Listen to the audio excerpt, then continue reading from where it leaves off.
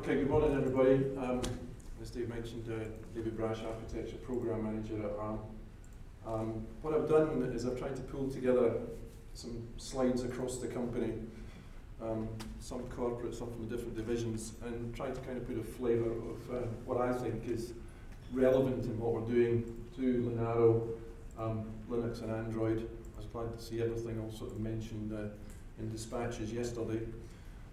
So with that, I shall try to stick to time. Okay, so one of the sort of things I thought, it's by way of an introduction, I still have to kind of pinch myself to realise that we've now shipped 30 billion processors. And this equates to about 22 million a day, which in fact this year it might be 1 million an hour. So that's the kind of rate of processors that are being kicked out. And really I think there's a lot of parallels between ARM and the open source, because ARM has 2,000 employees with a huge hinterland of partners and things, just like the open source. So that's why these numbers are so large, and it's just the kind of significance of organisations like Linaro and yourselves and your own organisation. So just an indication of where we are, about 8 billion processors shipped last year. All areas have got good growth. Mobile is still the largest, but as you can see, significant other areas. And we'll be concentrating here on the A profile, which is with memory management and virtual memory.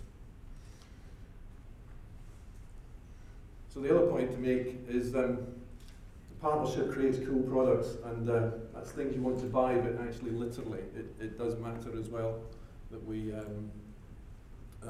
take consideration and power matters, so both in the mobile and increasingly in tailored applications as well. As Dave mentioned yesterday, he hates fans, apart from the fan club, his own personal fan club. And so this is really just an introduction as to what ARM's doing related to IP and software. So there's a whole load of IP goes into the CPUs, GPUs and related, the software on top of that, of which Roger Teague and many of his staff are here talking about the various flavours of that, but also in terms of the tools in the development area. And so I'm going to try in this talk and just sort of illustrate some of the areas we've been working on, how they affect you. We'll start with V7 and kind of move to V8, so that's the sort of way I've tried to lay this out. So I don't know whether people quite realise, but it is probably 2 to 3 years from the start of doing a CPU to actually ending up in a product. So by the time you've gone through all the microarchitecture and you've then simulated the thing, you can then move from gate level simulations into FPGAs, prototype silicon, and finally into product. And the point I'm sure people are aware of here, you really can't start the software development early enough. And particularly for something like V8, which is a new architecture, proving that architecture ahead of actually taping out silicon and doing things is been absolutely key. So models are extremely important and gaining in importance. The V-stream, D-stream terminology is where ARM's debugger can be used with a virtual interface such that it can go into the debug architected part of our emulators and then transition onto actual hardware, and then obviously once you're into products, got connections for that, etc. And you've got hardware running at speed. We do work on GNU tools, as people are aware. I know Richard Earnshaw's got a session, I think, on Thursday. We'll talk a little bit more about that, as well as what we do within our own ARM tools. And we've been using, in the V8 world, developing both GNU and ARM in parallel, and using the ARM tools for the architecture validation work. So starting with the cores and the core features, I'll just put this up by, again, to kind of illustrate Cortex A15 and A7. This is the latest cores from ARM, brings in the features that was all announced, well, over a year ago now. Nearly 2 years since we actually announced the architectural features. The cores were announced last year, and with virtualization extensions and the large physical address space, its new page format. A key thing here is that a lot of the development work to date in that, as was, I know there was talks yesterday on Big Little, that was done on either emulation and using A9 type hardware, but increasingly the models that I spoke about, and Linaro's been involved with those models as well. So it's a kind of constant theme here from me, the importance of models through this talk. But first, hardware is emerging, and if Steve Bannister's in the room, Steve, yeah, he's up the back.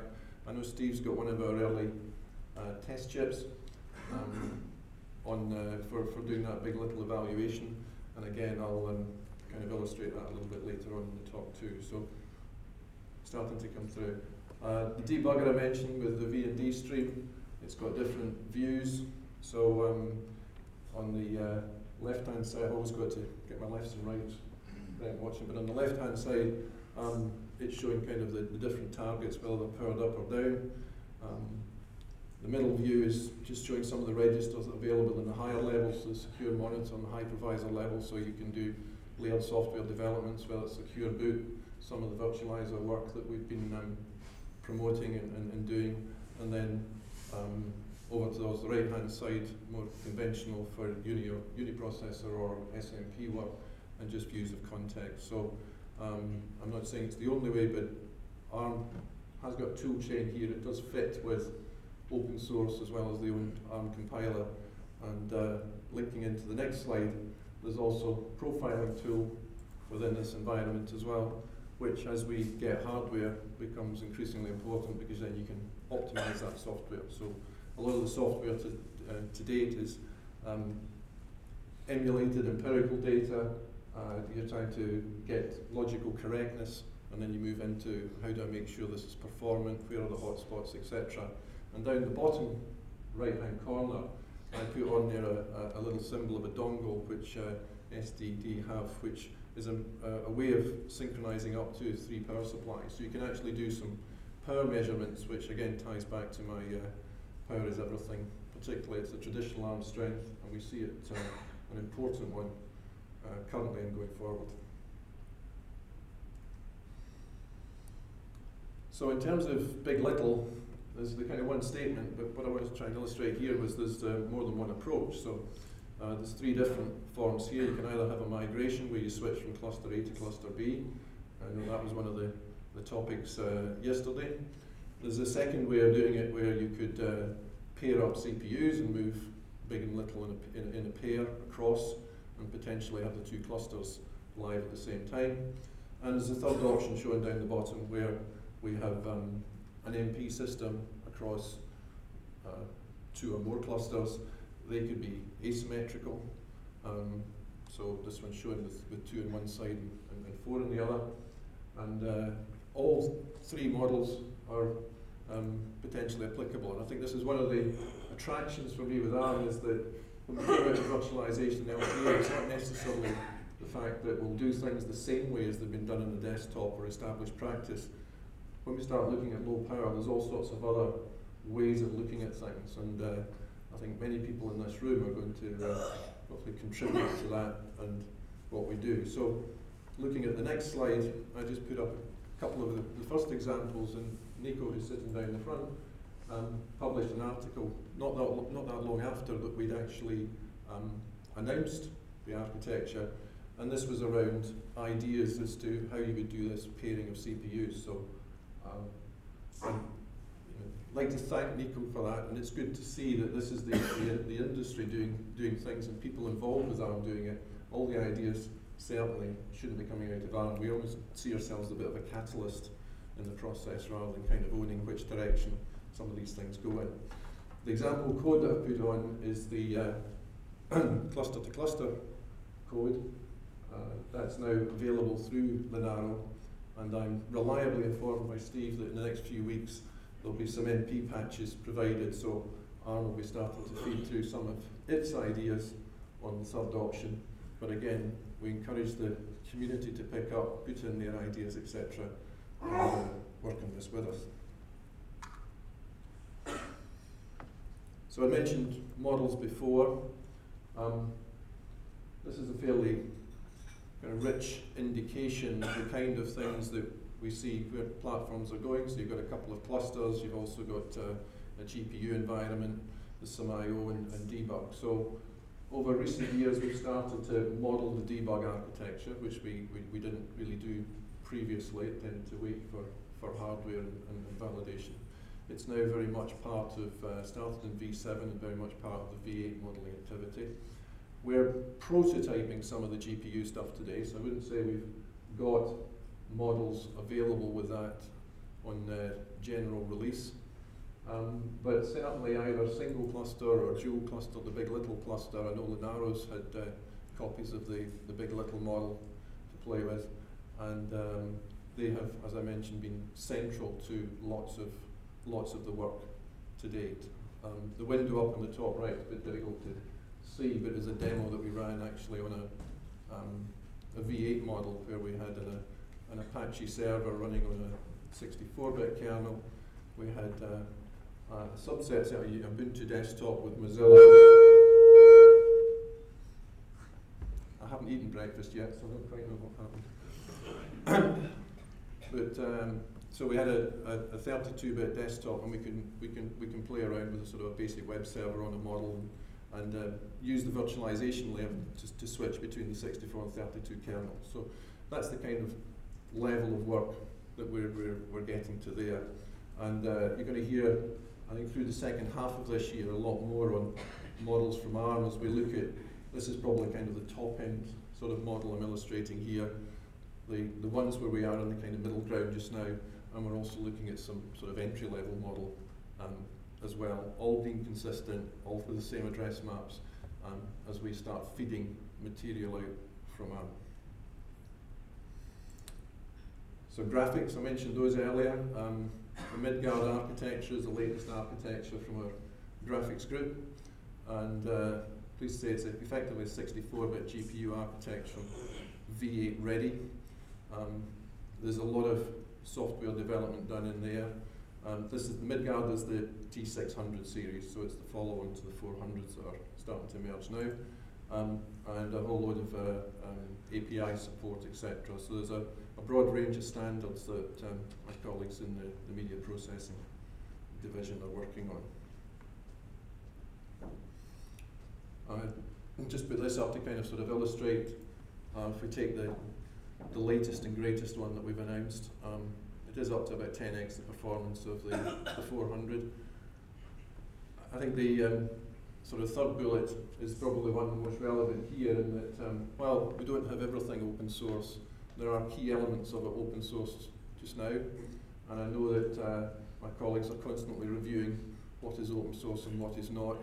We do live in interesting times around this area, so a lot of it is as much industry practice as ARM practice here, but you know, that's the state of play today, and we certainly they're welcoming a lot of engagement with the open source community around Mali GPUs, and we expect them to be appearing in more and more designs relevant to Android and Linux in general. The last point as well is that I know that they've been working with Linaro on making sure that the Linux kernel, etc., and Mali couple up well for doing profiling, whether it's things like perf or ARM Streamline. I do promise I'll stop plugging things over. I'm not here to sell it all. It's just trying to use it as illustrative. Not to say it is not good. Okay, changing tack a little bit onto where we are with servers. And again, another colleague of mine, Jeff Underhill's over at the end here down the front. So Jeff does a lot of work in evangelizing this business. He came from AMD, so he's got history in the area. And we just put up here is a list of the kind of key events that have happened in the past 6 to 9 months. So if we kind of looking through that, we've been engaged with Oracle for some enterprise Java. The HP announcement around Moonshot and their platforms for microservers is a great boost to have somebody of such status in the industry doing this kind of collaboration and doing it openly and making that kind of announcement.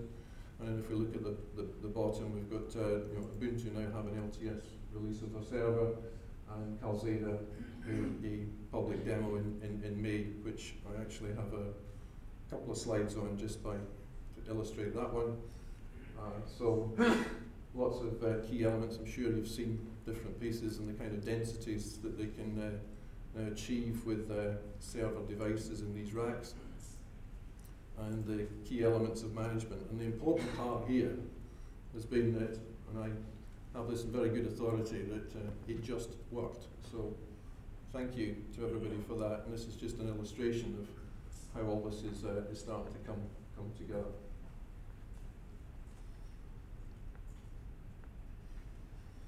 So that was sort of a whistle-stop tour of what I thought were the kind of key elements of work inside ARM on the V7 side. And if we start looking a little bit further forward, this is the architecture roadmap of how features have been introduced over the years. And as we step through it, I kind of highlighted where we introduced sort of major memory management change. So in fact, if you go back to V4 and V5 and read the manual, you'll actually find that the system coprocessor was a sort of a recommendation, and that you might have an MMU built that way. It was much more formalized. First time I had a formal memory model was the introduction of the ARM11 class processors in V6. It did need changes to page table format. We then stepped up in V7, as I mentioned, by introducing large physical addresses. We needed to change from 32 to 64-bit entries, so we introduced new page table there. And it also had the attributes for virtualization, and now that you've got that size of page table, it was a small step to move across to V8 and introduce virtual addresses. So there's a huge amount of consistency in this 7 to 8 transition, the most recent one, and I really can't overemphasize that lots of work in the newer features, the A7s, the A15s. If people are thinking about being 64-bit ready in what they're doing, we do envisage that synergy is going to pay dividends as people develop hypervisors or virtualizer code, etc., on the V8 parts. So there is information out in the public domain. We did make the announcement at TechCon last October, and in fact I had the opportunity a week later to talk to those of you that were in Florida and sort of highlight that fact. So there's not a great deal more information has been published since that point, but I'll come on to a slide as to our plans in a minute. The TechCon talk from lead architect Richard Gristensway, it's about an hour talk. If you haven't listened to it or taken a look at the slides, it's a very good overview of the exception model and memory model, key features of the architecture. We did publish an overview of the instruction set so that people could see it, and hopefully people see the similarity in the semantics with our existing instructions. So there's a natural progression there, and we did publish the ABI document, so again to try and get the tool vendor and that stuff going. So the key highlight, a point I should make, is there's now, I meant to check it this morning because it's relatively recently, this stuff has been buried in our website and it's been on my to-do list to get it sorted for a while. They have actually put up, I believe, a clean alias which will help people find this stuff. The main documents, the instruction overview and ABI are actually in InfoCenter as well, so there's various ways of getting at it, but we're trying to make this a little bit more obvious for people. And the key points at the bottom, which was literally just last Friday, Richard Earnshaw pushed up for public review the ARP64 GCC. So this is the first of our V8 material to start coming upstream, and Richard's having a talk on that on Thursday. So there's the SVN repository that people can find that information in. So this is, as I say, the start of the V8 material coming through. So it is consistent, I believe, with what we said we'd do at TechCon last year. So we'll start upstreaming in 2012, and we are working with architecture partners and on our own implementation. So there's quite a lot of parallel development going on, creating that silicon. So we do expect that you'll start seeing silicon next year, and that you'll actually start seeing, I would think, significant volumes in 2014. It's not just going to be the introduction. You may even start seeing products before the end of 2013. But these things do take time, and different people are at different rates. It's not for me to speculate what they're doing, but certainly we're trying to gear ourselves towards significant introductions in 2014 alongside the 32-bit architecture. Second bullet I put down here as goals is to upstream review in 2012, of which the GCC is the start, and also adopt and maintain in 2013. But I want to remain humble here. I think Deepak made a very good point yesterday in the upstreaming process that this is not something where we believe we're trying to kind of dump on the community. We've had to do a lot of work to get ourselves to what we think is a kind of a critical position of something that can be reviewed.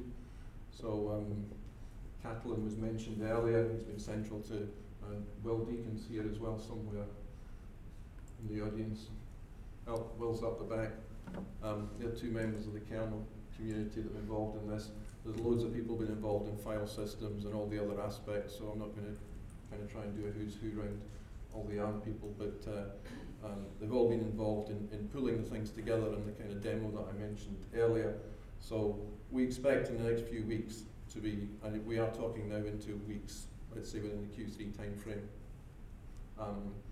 that we're going to be public with all of this stuff, so the rest of the tool chain and Linux. And so that's why talking to you today is to just start that ball rolling. We've the other point to make around this as well is that I think I've already made it really into talking about the A15 and the A7. There's many developments that can start today around that we think we can inherit, because the great thing about the kind of evaluation platforms we're doing for those parts is they've got a terabyte physical address space. So that's more than enough to meet the kind of needs and scale beyond the 4 gigabyte limitations that we're starting to find for benchmarking and all the other things that we wanted to do in a 64-bit architecture. So again, I would encourage people to take part in KVM and UEFI, and also if you can start thinking what's the impact here for 64-bit code. KVM I think will be a good example, because our hypervisor, the whole exception model that we've introduced for virtualization is mirrored into the V8 exception model. So the V8 exception model, basically an extension of all that stuff. So Mali, the only thing to really kind of revisit here is Mali already has some memory management capabilities. It's already taken on that large physical address form factor, and it's actually has prepared itself for greater than 32-bit virtual address spaces. So we're in good shape with the Midgard architecture for flowing from V7 to V8 environment.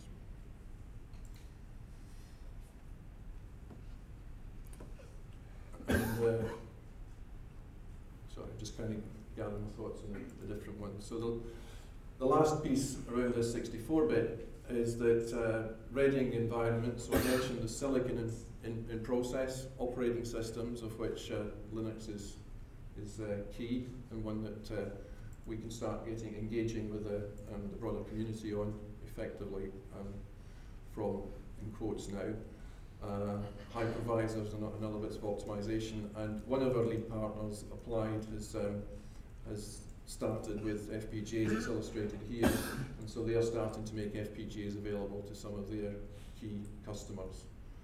So some of you may well have been contacted by them already, but I think we'll start seeing more of that in the news. At this point, ARM's not made any announcements about its plans, but I can assure you we're off developing implementations in parallel with our lead licensees. So all that's going on. In fact, I should probably make a small intimation at this point that there was a couple of sessions put up that were both put up sort of by invitation only around the V8. Well, in truth, tomorrow's one is the only one we need to do that, because we do want to have a bit of a discussion with Linaro and some of the logistics around what we're doing here and how we can kind of help prepare the ground and get things done properly.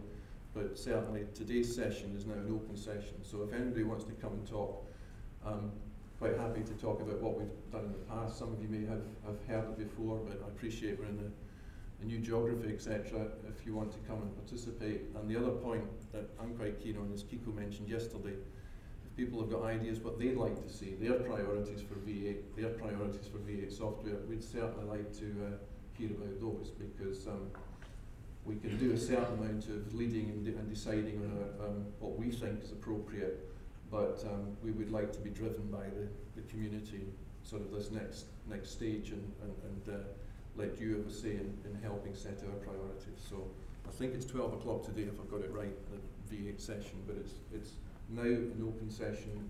Please feel free to join it if you can be bothered.